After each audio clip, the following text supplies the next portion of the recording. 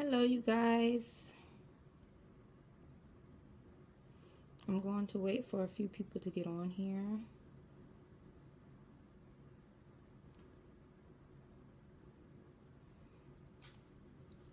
I wanted to share something with you guys that God has been dealing with me about ever since Monday morning. I just want her to get this over with. I really don't want to wait for anyone to come on here because I don't like being on here. So, I don't like being on here, but I really feel the need to share this dream that I had Monday morning, and the Holy Spirit has been just stirring me up ever since Monday morning, and I have to get this dream off me, and I have to let y'all know about this dream and what God is saying. So I had this dream Monday morning about 3 a.m. And the dream was somebody died in the dream. It was like I knew someone and the person died. And in the dream, they was telling me, hey, man, Dominique, I did this for God. I did this for God. I told people about God. I did all of these works. Like, I just did this for the poor. And he was explaining to me everything that he did for God while he was on this earth. And as he's explaining these things to me, he ends up like kind of disappearing. And I dropped down to my knees, and there was a group of young people with me, and I was crying. It was like, uh-oh, it seems like it's getting to Dominique, and she realizes that he's not here. And I said, yeah, he's not here, and I wish that I was able to get to know him and everything like this before he died. And so next, as we're talking, the boy pops up again. In the dream, he pops up again, and he was like, I want to let y'all know why I really died and what really happened to me.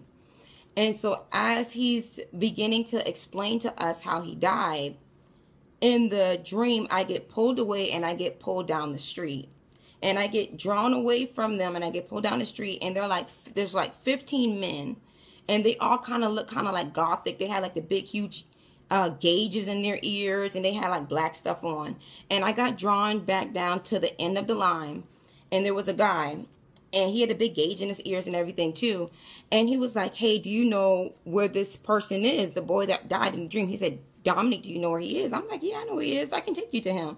It was like nonchalant, so I'm like, yeah, of course, let me take you to him. So I bring the man to the boy that was telling us how he died and stuff like this. And as soon as the boy saw the man, he recognized him. And he was like, I'm not going with you. And the man said, yes, you are. Come on, you're coming with me. And the boy was like, no, I don't want to go back. No, I'm not coming with you. And the man said, yes, you are. And the man came behind him and grabbed the man. He grabbed the boy that was telling us how he died. He grabbed the man. He wrapped his hands around him like this, like from the back. So he had a good hold on him. And he was saying, you're coming with me. And he pulled him. And he was screaming at us. He was like, y'all help me. Help me. I don't want to go back. Y'all, please, please, please help me, help me, help me. And he was so scared in the dream. And he was like, y'all help me, please. I don't want to go back. Y'all help me, help me, help me. So we was like, okay, we got to do something. And one of the boys ended up reaching out to him and then grabbing the front of him, ended up grabbing his arms. So if you guys can picture this, someone is grabbing him from the back. And then we are all together trying to grab him from the front. So it's like a huge tug back and forth that is going on. He was like, yo, please, please, please, I don't want to go back. And in the dream, I'm realizing when he's saying, I don't want to go back, he's talking about, I don't want to go back to hell. And I'm realizing that that's what he's saying. He was like, I don't want to go back. Please, y'all, please help me, help me, help me, please, please, please, please. And if y'all should have saw the look on this boy's face, you can tell that he was being tormented in hell. His face and the way he was screaming along, you could tell that he was being tormented. He experienced it and he didn't want to go back. So in the dream, like faith just stirred up in me. And I was like, listen, I believe that God can raise you from the dead. I said, listen. I said, say this prayer after me. Say, Jesus, come into my heart. And when he was about to say it, it seemed like he ended up like slowly like losing life. And I was like, listen, repeat after me. Say this. And he ended up slowly losing life. And then the same man that had him from the back wrapped around entered into his body.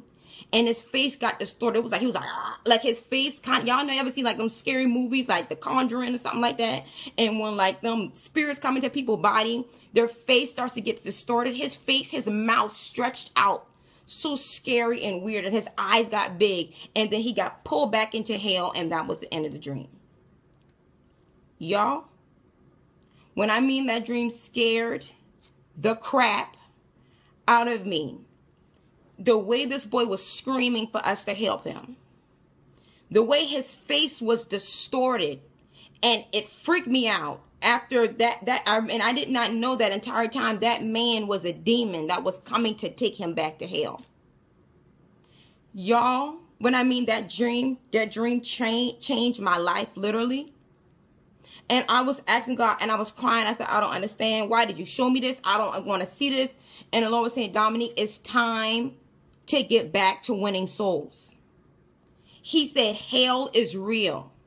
He said, and sometime, even me, he even corrected me. He said, Dominique, even you and even my people, we get so caught up with this natural realm. We get so caught up with what we can see, what we can touch, to the point that at the end of the day, if you was to close your eyes right now, you will lift up your eyes in heaven or in hell. And the Lord was like, people can get so caught up in this natural realm and what they can see now every day. And the Lord brought different things back to me. People calling me and was like, man, Dominic, I'm having marital issues. Man, this is going on in my life. Man, this is going on my finances. And the Lord said, Dominic, the enemy will use these things as distractions. The enemy will use these different things as distractions to distract us from the eternal world. At the end of the day, yeah, your stuff, crazy things may be going on in your marriage. Yeah, crazy things may be going on in your job. Yeah, crazy things may be going on in your schooling and your finances. But that's not something we need to be concerned and worried about every day. What we need to be concerned about at the end of the day, if I was to die right now, where would I spend eternity at? Wherever you spend eternity, if you could spend eternity in hell, you're going to be tormented for the rest of your life.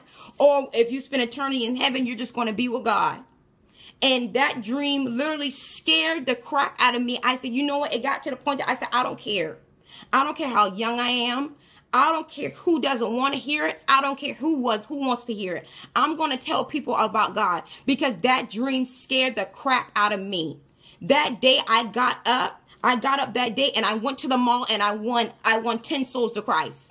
I was telling people about God. I was telling people, let go of hurt, let go of unforgiveness. God wants to free you. God wants you to come back to him. I was ministering to a girl yesterday in Northwoods Mall. I said, listen, I said, there was a place in God that you once was. I said, you loved him. You searched for him. You was in church. I said, and you left that place. I said, God is saying to go back to that place. God was giving me words to minister to people. And I'm trying to tell y'all, we get so distracted with this natural realm. We get so distracted with this natural realm, and hell is real. That thing scared me so bad, y'all, to the point that when I got up, I gave my life to God all over again. That dream scared me so bad that I felt that thing could have took me next. That's how real it was. It took me a minute to get back in this real world. That's how bad it terrified me. And after that dream, the Lord was like, Dominic, you know what? I want you to go on my word. He said, because winning souls is the first thing that I did. I said, Lord, what do you mean? And he took me, he took me when, if you guys read the word. Y'all got to start getting your word. If you read the word, after the Holy Spirit fell upon Jesus, he was tempted. He went on a 40-day fast in the wilderness. He was tempted. When he came out of the wilderness, the first thing that came out of his mouth, he said, repent, for the kingdom of the Lord is at hand. The first thing he did was preach repentance. The first thing he did was evangelize. The first thing he was concerned about was souls. That was the first thing that came out of his mouth. That was the first thing that he was concerned about, was souls. On the day of Pentecost, when the Holy Ghost fell upon the disciples, after the Holy Ghost fell upon the disciples, the first thing they did was preach repentance. They said, come, they said, receive this Jesus in your heart. The same Jesus you crucified. They said, receive him into your heart and he will fill you with the Holy Spirit. And 3,000 people, I don't think y'all understand this. 3,000 people in one day got converted. 3,000 people's souls were saved after they preached repentance. They were filled with the Holy Ghost and they preached repentance. They did not care. They had an encounter with God that changed their lives. They had an encounter with God that changed their life and they preached repentance. Then the Holy Spirit confirmed this with me. He said, Dominique, he said, after I died on the cross, I came and I visited the disciples a few times. And if you guys remember, he spoke to Peter. He said, Peter, y'all got to read this. He said, this is John 21:15-17. He said, Peter, do you love me? Peter was like, yeah. He said, feed my sheep. He asked Peter this 3 times. He said, Peter, do you love me? Peter said, yes, you know I love you. Feed my sheep. Peter said again, he said again, Jesus said, Peter, do you love me? And the word says that Peter got grieved, like he got saddened, like he was like, man, you know I love you. Feed my sheep. I tell you on today, feed my sheep means win souls. Catch my fish. Win souls. Go after people. Go after people. I don't know who's online. Corey, if you love God, if you really love God, feed his sheep. Asia, if you love God, if you really love God like you say you do, feed his sheep. Be concerned with what he's concerned with. That's the thing. We concerned with the wrong thing. If you go and tell that literally after today, anybody who's watching this, I want to let you know, you have no excuse to win souls after today. After today, you have no excuse to go into Walmart. And before you leave out of Walmart, you have no excuse to tell people about Christ. You have no excuse to tell people what you got delivered from, what he freed you from. You have no excuse when you go into the gas station and you pumping gas in your car. You have no excuse after today. The blood is now on your hands because now you know. You cannot say that you do not know after today. I want to let y'all know this is a setup from the Holy Ghost. This is a setup from the Holy Ghost. After today, you have a work that needs to be done. There is a work that needs to be done. And I don't care what you've been through. I don't care what, I don't care. Listen, it's time for us to preach repentance. It's time for us to preach the cross. It's time for us. We putting on these little services and people not getting set free and delivered. Their souls are not being pulled out of hell. I don't care what you're doing. This boy in this dream said, Dominique, I did this for God. This boy did works. Works mean nothing. And Lord told me this. Lord said, Dominique, works mean nothing to me. You can go to these homeless shelters. You can give back. You can do all these other things. But guess what? Them works mean nothing to God. It's about pulling people's soul out of hell. That is what it's about. And the Lord told me something else. He said, Dominique, he said, Christianity and loving me. He said, you cannot be selfish. He said, if you want to be selfish, and you want to be like, I don't know how I'm going to say it. I don't know if somebody's going to judge me. The Lord said, if you want to be selfish and you don't want to do what I want you to do, you in the wrong religion, buddy. You in the wrong relationship. You serving the wrong God. I'm going to need you to go and find another religion because God is not selfish. The first thing he came out and preached was repentance. The last thing he told his disciples said, if you love me, feed my sheep. That's that is the basics of Christianity. The basis of Christianity is evangelizing. You don't have to be evangelist. You don't got to be a preacher to tell people about Christ. The woman at the well, when Jesus prophesied the woman at the well and she was changed, the first thing the woman at the well did, she went and said, y'all come see about a man that told me everything about my life. That's the first thing she did was evangelize. The man that got set free from legions of demons, he went back into the city and it says that he told them what he showed them. And showed them himself. I was once bound and now I'm free. You do not have to be a minister to tell people about Christ. When I mean, y'all, that dream woke me up. That dream woke me up, y'all. And I'm trying to tell y'all, it's time to wake up. It's time to focus on the real thing. We can be so distracted by what we can see, what we can touch, and everything like that. But hell is real. We need to get concerned with the eternal world. We need to get concerned with eternity. At the end of the day, Dominique, when you close your eyes, where you going to go at? All this unforgiveness, anything that anybody has done to us, man, all that means nothing, man. Let all that stuff go. We be concerned with the wrong thing, man. We concerned with the wrong thing. Every day you get up, man, my bills, man, my husband getting on man, you concerned with the wrong thing, buddy. You concerned with the wrong thing. Why do you think when Jesus died on the cross for our sins, He wasn't upset that they crucified him. Why wasn't he upset? He's the Lord, for they know not what they're doing. He was focused on souls. He was focused on our freedom. He wasn't focused that they were spitting on him. He wasn't focused on that, you guys. He wasn't focused that I'm on this cross. They crucified me. They're spitting on me. They're doing this. They're telling me I'm not the son of God. He wasn't focused on that. He was focused on, at the end of the day, y'all, I'm not worrying about what's going on naturally. I know that in the spirit realm, I know that eternity is about to be affected.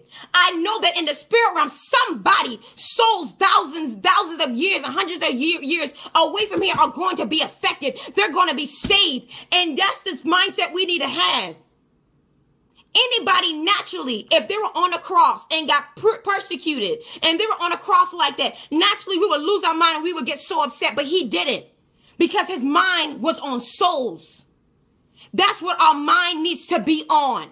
It's souls. When your mind is on souls, it don't matter what happens. When your mind is on souls, it doesn't matter what's going on in your relationship, in your marriage, in your finances, in your schooling. When your mind is on souls, all of that stuff is out of the door, because you are concerned with what heaven is concerned with.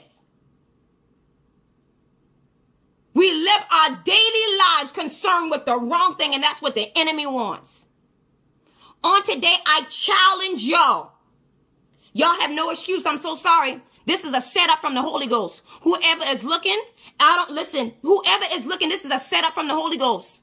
You have no excuse now to win a soul. You have no excuse now. You know the truth. You have now, the blood is on your hands, just like the blood is on my hands. I was so serious. I won 10 souls to Christ yesterday. This is literally, it's like a all or nothing. It's like I'm all in. All in. After that dream, I can do nothing else but do what God wants me to do. I can't do nothing else but do what God has called me to do. God literally had to show me that dream. Show me that this boy was doing what God wanted him to do. God had to show me this dream and show me that this boy said, I did this for God. I did that for God. So and so and so and so. But at the end of the day, that boy got drugged right back. That boy got drugged to hell. And it was too late. Those who are looking, is not too late. Those who are looking, it's not too late for you to give your life back to God. Those who are looking, it is not too late. It's too late for that boy. It's too late for that boy. And I want to let you know that dream I had, that's a real boy that I know. That's a real boy that I know who died. And I know that he's in hell right now getting tormented. So that thing hit home. That thing hit home with me. It hit home with me. Yes, it did. It hit home with me because I knew this boy. I knew that he did what God wanted him to do. And he died. And now this boy is in hell getting tormented. These works, it's not going to get you in the kingdom. It's your soul right now. Some of us, we so caught up on our careers. We so caught up on nobody supporting us. Stop thinking about yourself for a change. Think about souls. Think about souls. I heard a story of a man said that God was telling him, I want y'all to win souls. I want y'all to win souls. I want you to win souls. And one day this man had this dream. He had this dream, and he had a dream that he wasn't, that God, that a man, that his next door neighbor died, went to hell, and wrote him a letter and said, how dare you be saved? You knew right from wrong. You were saved, and I died and I went to hell. You were my next door neighbor, and you never told me the truth. You are my next door neighbor, and if you would have came and told me about this Jesus that you serve, I would never be in hell. That man said he woke up out of his dream. He went to his next door neighbor, knocked on the door, and said, hey, where's your husband? I have to speak to him. The wife answered the door, and the wife said, my husband died three days ago. He said, my husband died 3 days ago. He had a dream that his next door neighbor wrote him from hell and said, how dare you be a Christian, and now I'm in hell suffering, and you live next door to me this entire time and you never told me about Christ. This man got up, went to his next door neighbor after he had that dream, knocked on the door. His wife answered. He said, where's your husband? She said, my husband died 3 days ago. What are we doing? What are we doing? evangelize is the fundamentals, it's the basics of our Christianity life. If you want to be selfish, if you want to worry about yourself, you want to worry about your career, if you want to worry about your